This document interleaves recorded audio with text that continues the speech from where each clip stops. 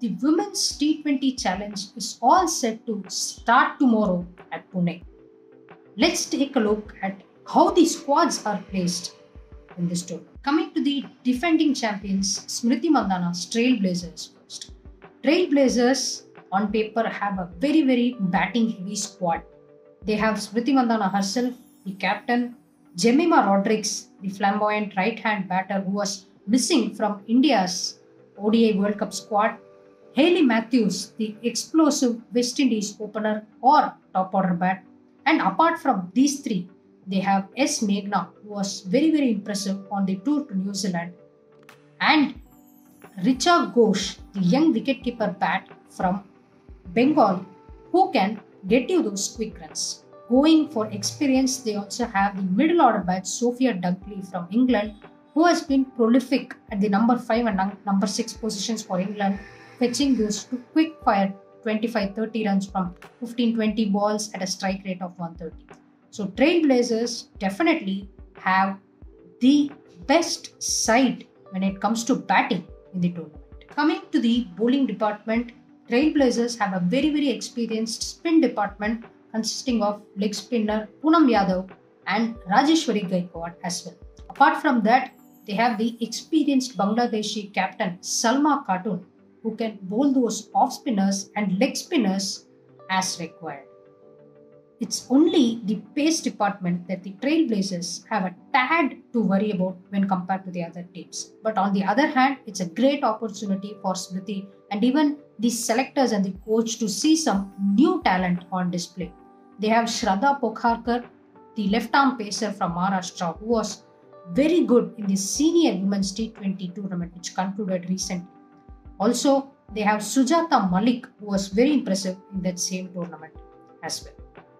Apart from these two, they have Arundhati Reddy and Renuka Singh, who have already played for India in the shortest formats. So this will be my starting probable playing 11 for the Trailblazers. Smriti Mandhana, Hayley Matthews, Jemima Rodrigues, S. Meghna, Richa Ghosh, Sophia Dunkley, Salma Khatun, Poonam Yadav, Rajeshwari Gaikwad, Shraddha Pokharkar and Arundhati Reddy or Renuka Singh.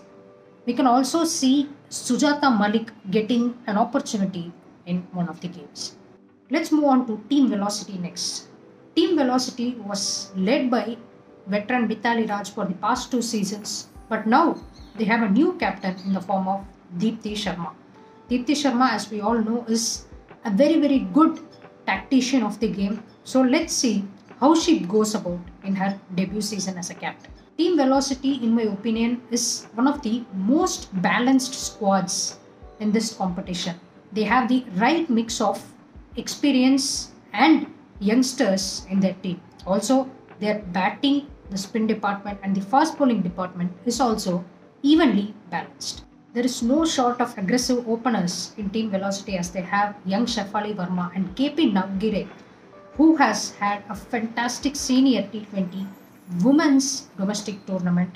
The Nagaland opener scored 162 runs in one innings and also smashed the fastest 50 of the tournament.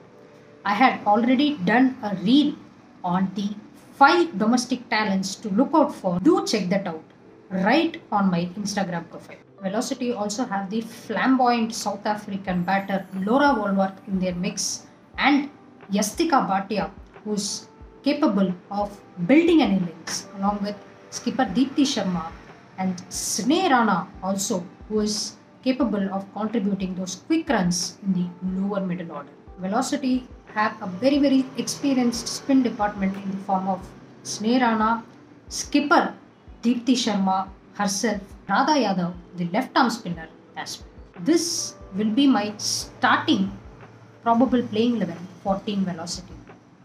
Deepti Sharma, Shefali Verma, KP Navgire, Laura Woolworth, Yastika Bhatia, Radha Yadav, Sneh Rana, Ayabunga Kaka, Kate Cross, M. Sonavane, the leg break bowler, and Simran Dil Bahadur. It will be interesting to see if Deepti Sharma opts for an extra batter in the form of either Shivali Shinde or Kirti James in the place of an additional spinner depending upon the conditions.